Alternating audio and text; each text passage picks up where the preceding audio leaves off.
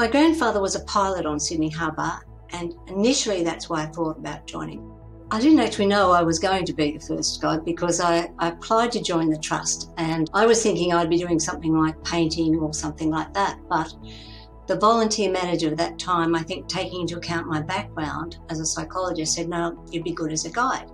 So I went up to North Fort, and we had this little tiny room, and they were all ex-military of some sort, either served in the armed forces or in some way connected to the military.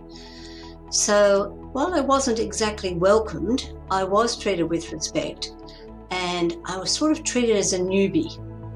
So people answered my questions. I was put on the joke list, which was very good. And gradually, I think by me asking questions, gradually they came to accept me as someone who was really interested and who would be okay. I did a lot of research, partly because I was interested and partly because I wanted a backstory to what I was talking about. So, I became knowledgeable about artillery and about guns and how they were made, and also different things like how forts operated.